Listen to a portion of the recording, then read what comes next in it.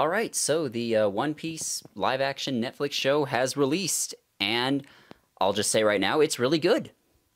Yeah, when I first heard that there was going to be a live-action show, I was convinced it would suck, because I was thinking, okay, One Piece is not something that can really be adapted, Netflix is not great at this sort of thing either, so I was thinking, okay, it's going to be really bad. But then over the past, year, maybe year and a half, and we've been getting more details about the production. We've been seeing how much Eiichiro Oda, the creator of the original manga, was working with the showrunner, and we saw how much the showrunner loves One Piece. Like, that dude loves One Piece more than he loves the air he breathes.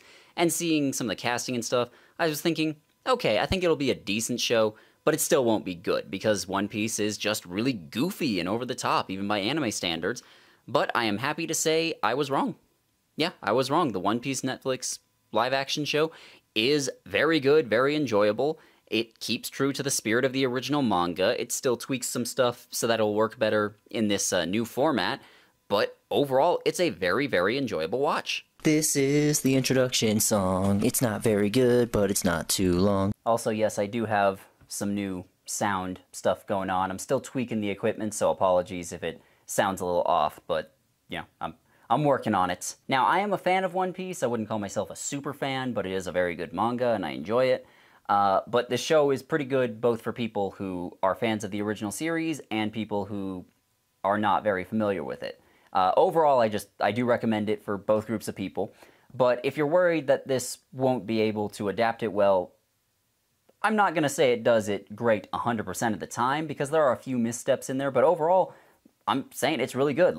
The first season is just the entire East Blue saga before the Straw Hat Pirates go to the Grand Line, and it compresses the story down a little bit in some ways. It also stretches it in other ways, but mostly it does keep the focus on the characters, which is where it should be, because by and large, One Piece is a story about this group of weirdos and misfits going on a series of adventures and becoming super well known because of it. The goofiness of the original manga is also in this show, and they either embrace it wholeheartedly so it still works, or they tone it down without losing its identity. And by embracing it, they make it feel natural. You know, like, for example, Zoro, one of the main characters here, has green hair. Like, it's just naturally green. There are people in the world of One Piece who have naturally green hair, naturally blue hair, naturally pink hair. Like, that's just a thing that happens, and none of the other characters comment on it. You know, if they had tried to do, like, some Joss Whedon-esque dialogue about how, whoa, your hair is green, that's really weird, but no, they see it, they don't even comment on it, it's just a normal thing in this world. Similarly, when we see Fishman, you know, the first Fishman we see is just a dude who has, like, fins and gills on his head, and none of the other characters comment on it or think that's weird, because Fishmen are just a part of this world. And for those unfamiliar, because if you're unfamiliar with One Piece, you're probably going to be confused about anything I'm talking about, basically, it is the story of a kid named Monkey D. Luffy, who has the power of a devil fruit. Like, he ate it and it turned his entire body into rubber so he can stretch like Mr. Fantastic. I'm Monkey D. Luffy.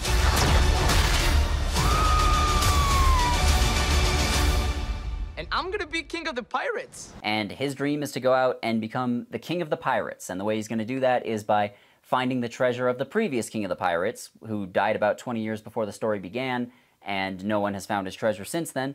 And at first he's on his own, but then this first season is him traveling around, meeting new people, and getting them to join his crew. So they're gathering up, and then they're truly heading off on their journey. So this season is like a series of smaller adventures, and they're a bit better connected in the show than in the original manga, because there's more of a through line, basically. But overall, they are still pretty self-contained. While all this is going on, they are pursued by the Marines, who are, like, you know, the armed forces of the government in this world. Specifically, the ones pursuing them are led by a guy named Vice Admiral Garp, who, people who read the manga, don't spoil shit without marking it in the comments, please. Like, I know you know a bunch of stuff like, oh, this is gonna come back later, and oh, these characters' relationships. Well, at least mark it so people who aren't familiar with it don't get spoiled. Come on. But yes, they're being led by a guy named Garp, who becomes more and more important as the season goes on. And there also is a B-plot revolving around the Fishman Pirates, led by a dude named Arlong, who I mentioned before. I don't like the way he looks in live action. I still don't like it, but his actor does give a decent performance, so that's nice, I guess. And basically, the story is really good when it's following the Straw Hat Pirates, and it's less good when it's following others. Like, in the first episode, Luffy meets a kid named Kobe, and then at the end, Kobe goes off to join the Marines, because that's his dream, and Luffy's like, okay, we're still friends, good luck, have fun. And in the manga, they don't see each other again for a very, very long time, but in the show, Kobe is still a major character who I believe appears in every episode, and they like follow his journey, like they follow him studying under Garp and stuff. And Kobe is just not that interesting of a character. Like, it's kind of nice to see him come back much, much later in the manga, because it's just like, oh yeah, I remember that guy. How's it going, man? Glad to see you're doing well for yourself. But then in the show, like, there's not that much depth to his character, but they're still focusing on him a lot, and it really drags down the pacing. Similarly, all the stuff that they show with Arlong before he really becomes relevant to the A-plot with the Straw Hats and everything is not as bad, but it does feel very superfluous, and it does still kind of damage the pacing. Now, I get that that's part of the issue with trying to make this more like a American drama, or a Western drama, if you want to say that, but it just didn't quite work in this way. Like, there were some wrinkles they could have smoothed out. That said, Arlong is still a decent antagonist for the season as a whole. Like, they talk about the racism that fishmen face, which in the manga didn't come up until much, much later. And so Arlong talks about that, and he's a bit more sympathetic, basically. And then he's still a psychopath, but, you know, he's more sympathetic than he was originally, so he works reasonably well as an antagonist. And pretty much all of the characters here are pretty much the same as they were in the manga, but it's a little more subdued, so it feels less cartoony. Like, you know, Zoro in the manga has a very bad sense of direction. Like, he would get lost in his own house, and the joke is kind of played out at this point, to be honest, but, you know, that's part of who he is. But in the show, he still has a bad sense of direction, but it's not so over the top that it becomes ridiculous and unbelievable. Like, he gets lost in places where it would kind of make sense for somebody to get lost. And similarly, Luffy is still endearingly dumb about stuff, but he's less dumb. You know, he doesn't seem borderline disabled the way he does in the manga. During fights, characters call out their attacks, but they do it less often. And usually they only call out, like, the really, really big finishing moves and stuff. The acting is almost all great. Like, they manage to embody the silliness and goofiness of One Piece and these characters while still acknowledging the serious core and allowing us to really connect with them on an emotional level. Like, Luffy is still a weirdo, he's still kind of dumb, but when his friends get hurt or when they're in danger, he gets serious. The only one I'm iffy on is Usopp, because his actor is fine, I didn't think he was terrible, but he doesn't really bring it and embody the character the way people like Luffy's actor and Zoro and Nami and Sanji and like all of them, they really, really make those roles. And Usopp is just kind of okay, so he might just be bad by comparison. However, my favorite actor in this entire season, my favorite performance, I should say, is Buggy the Clown. And I was so surprised by that, but it is amazing. It's one of the highlights of the show. Like, he manages to be, even in his first appearance where he first meets the Straw Hats, he manages to be really creepy, kind of intimidating, and hilarious all at once. Like, he's creepy just because of the way he looks and the environment and the way he carries himself. You're like, oh, this dude's like a deformed clown man. And you also see that he has destroyed and imprisoned an entire town of people and has them chained up in a circus tent and has them applaud for him on demand so that he can pretend that he's a successful showman. And he's also very funny because he just gets angry about Luffy allegedly making fun of his nose. And he has a bigger role in this season than you might think. I am totally okay with that because I loved everything with him. I am looking forward to more of Buggy the Clown. The action scenes also managed to keep their anime-ness while still not being too crazy, you know? Like, there are big flashy moves, people do like flips like in a martial arts movie and stuff. Like, it's really big and over the top and not exactly realistic fighting, but it really, really works.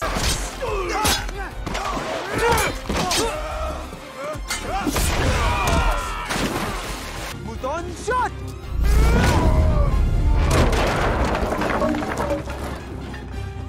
And then you have characters doing really big, flashy stuff occasionally, like cutting an entire ship in half with a single swing of a sword, or doing an axe kick and destroying an entire building. You know, they do stuff like that, but it's done sparingly. For the most part, it's just like really well choreographed fights, like you would expect from a decent martial arts flick, and each character does have their own unique style. You know, we have Zoro, who mostly fights with 2 swords. He only occasionally does the 3-sword style because, let's be honest, holding a sword in your mouth is very difficult to do. I'm gonna fuck you up! Ow. That actually hurts. And we have Sanji, who only does kicks. They don't make a huge deal out of it in the show, but he only does kicks. And then we have Nami, who fights using a staff, and so on and so forth. Like, every character has a unique fighting style, and it works out great. And I don't think there was a single action scene in this show that I thought was bad. Like, they were all well choreographed, well edited. I loved all of them. However, Nami does fight more in this than she does in the manga, because in the manga, she's not that useful in combat until much, much later. In the show, like, again, she has her staff with her, which was in the manga as well, and she just uses it more often and fights. You know, she knows how to hold her own, which makes her feel a bit more like she's contributing. Or, it's not that she didn't contribute originally, but it feels like she's contributing more here. However, you can expect the usual suspects to complain about wokeness and how this is destroying Western civilization and yada fucking yada. Again, reminder, Eiichiro Oda approved basically every change they made in this show before it was made. This world looks and feels amazing and unique, too. Like, everything from the costuming, to the set designs, to, again, like, weird stuff like fishmen being treated very casually by the characters, and seeing, like, the unique cultures of everything, and the powers that people can have. Like, everything about this makes this world seem not only different than our world, but it makes it feel distinct and different from pretty much anything you see in live action. You know, because in live action, we have, like, gritty, low fantasy stuff. We have occasional, like, more flashy high fantasy stuff. We have sci-fi stuff, but we don't really have anything like One Piece, which is a weird mashup of fantasy, sci-fi, and pirate adventures. You know, like, you mix all those together in such a way, and it's something that people have just not seen before.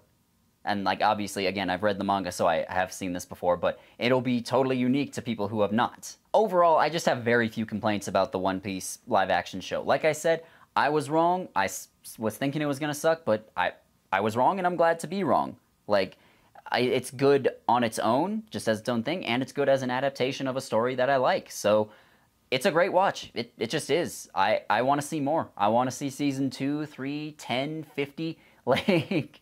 It'll probably... It's not going to adapt the whole story. I just seriously doubt that'll happen. But, you know, a man can dream. That is the main theme of One Piece, is that you should always follow your dreams. And you know what? I am happy that the people who wanted to make it live action followed their dreams, because this was great. I recommend it to fans of the manga. I recommend it to people who know nothing about the manga. Go check out One Piece live action on Netflix right now. And I will see you later. Goodbye. Wait! Don't click away. I know you think the video is over and that these are just the end credits, but we have a sniper nearby. He's aiming directly at your head. If you click away, you're gonna die. All these names here are my patrons. These are the people that send me money once a month over on Patreon. If you want to get stuff like early access to videos, then consider, you know, doing that, becoming one of these guys. And a special thanks to my $10 and up patrons, who are Apo Savalainen, Olivia Rayan, Brother Santodes, Buffy Valentine, Carolina Clay, Chibs Ahoy, Dan Antselievich, Dark King, Dio, Echo, Flax, James M., Carcat Kitsune, Lexi Delorme, Liza Rudakova, Lord Tiebreaker, Microphone, Mistboy, Mitzi Mona, Peep the Toad, Roby Reviews, Sad Mardigan, Psych XS, Sillier the Vixen, Stone Stairs, Tesla Shark, Vey Victus, and Wesley. I truly could not do this without all of you, and, you know, you're great. Thank you so much for watching. After this, once the video is over, you can click away. The sniper will not kill you. Have a lovely day. Goodbye.